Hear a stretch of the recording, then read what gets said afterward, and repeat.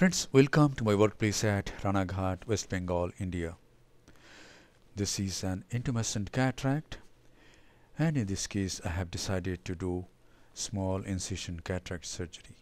Use a muscle hook to push the eyeball down, hold the superior rectus tendon and pass a superior rectus bridle suture.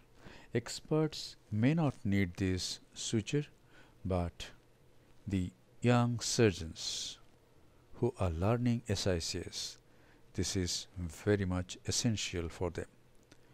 Now do conjunctival peritomy from 10:30 o'clock to 1:30 o'clock, about 3 clock hours. This is the superior aspect of the globe. Conjunctiva and tenons are taken together and peritomy is done for about 3 clock hours.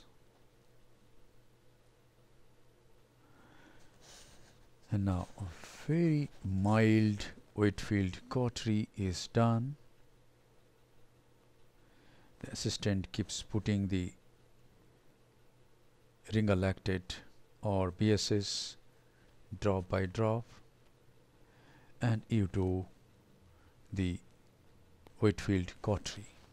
Take care not to do too much cautery, not to destroy too many blood vessels.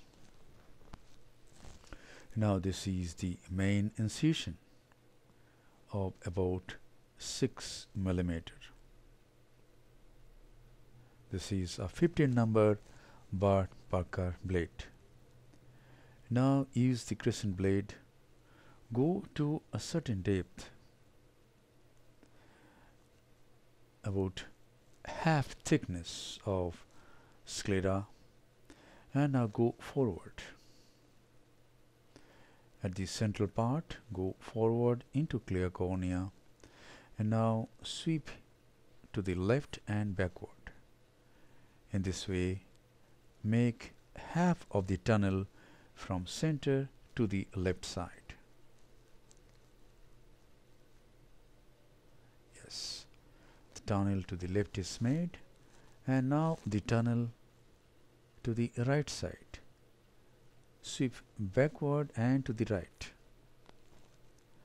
and the tunnel is nicely made, and there is no premature entry.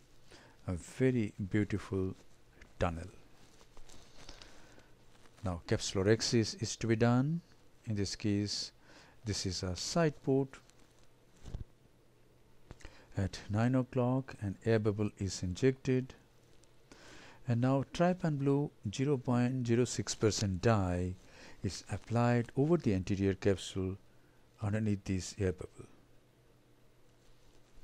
This is adrenaline, and now here goes the dye.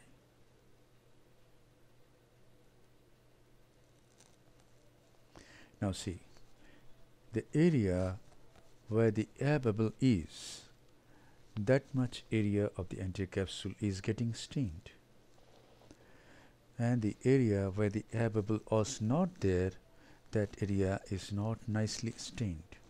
This indicates that if we stain under air bubble, then staining is immediate. If we stain in aqueous, staining is not immediate. And now this is only 2.8 millimeter entry. I don't want to open the tunnel at this moment. I'm incising the anterior capsule and see what happens. A lot of fluid comes out through this puncture site.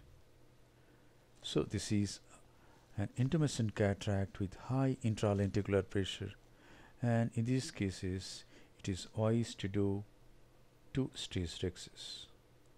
This is a small rhexis, then we reduce the intralenticular pressure and then enlarge the rhexis, but it is not foolproof.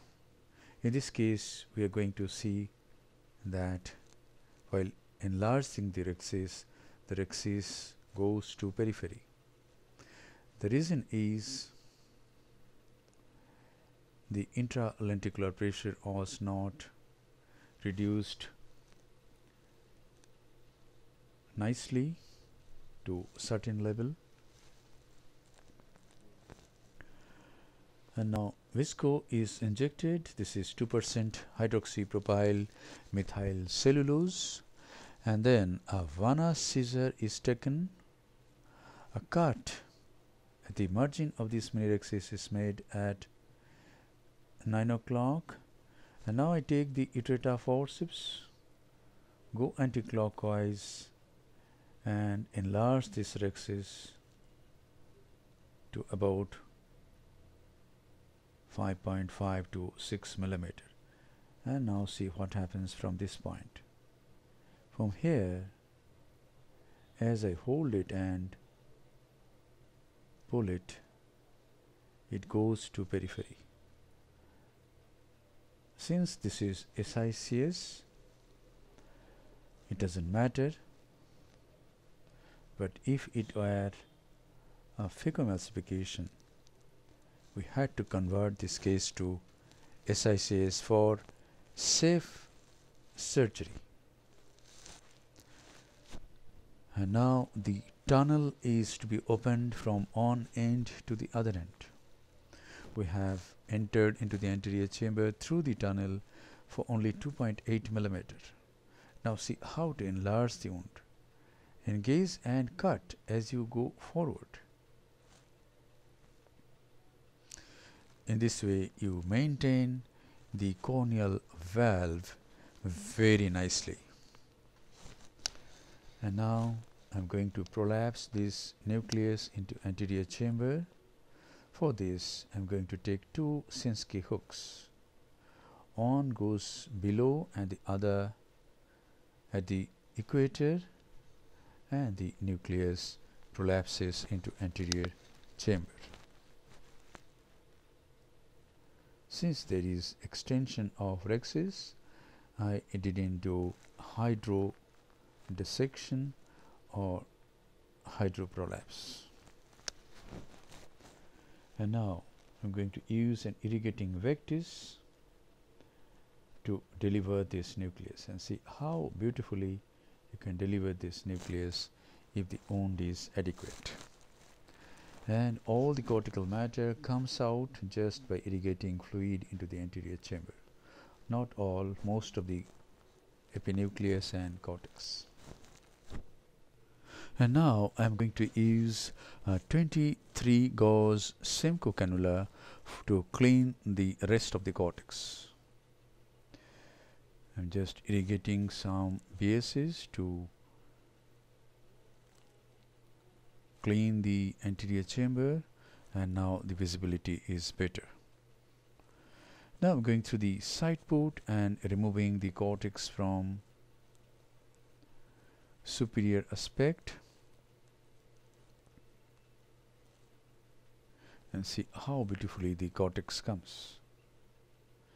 When you can't see, you just have to sweep it and aspirate to catch hold of the cortical matter. We have to be careful at this time. We can inject visco and then go through the main wound. We must see that the anterior chamber should not collapse. So cleaning of the cortical matter is complete, and now this is visco to fill up the SE and the capsular bag. And now this is a PMMA 5.25 millimeter optic intraocular lens. We should put 6 millimeter, but that lens was not in stock. We had only this 5.25 millimeter optic intraocular lens in stock. The lens has gone in the capsular bag, and now cortex, and now the visco is being removed by irrigation of the anterior chamber and the capsular back.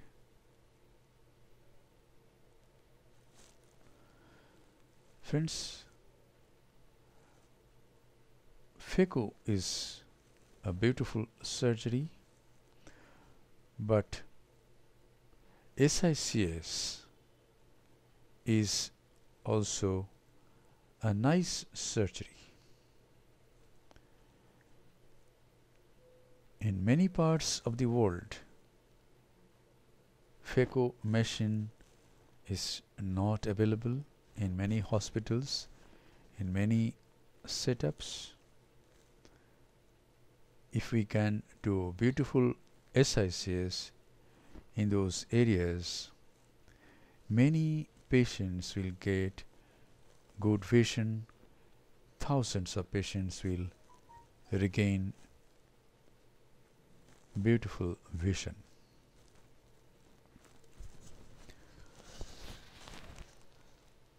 The antechamber has been formed. There is no leakage from the side port.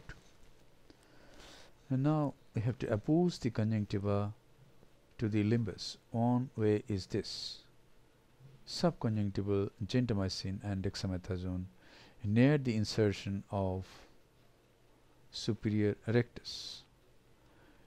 There is chemosis. We are doing this chemosis for apposition of conjunctiva to the limbus, and then the superior rectus brittle suture is removed and the case is concluded. Thank you very much. This video is dedicated to the residents, ophthalmology residents of developing countries and the colleagues of developed countries, because in many situations you cannot do phaco surgery. You have to learn this manual technique. Thank you very much for your attention.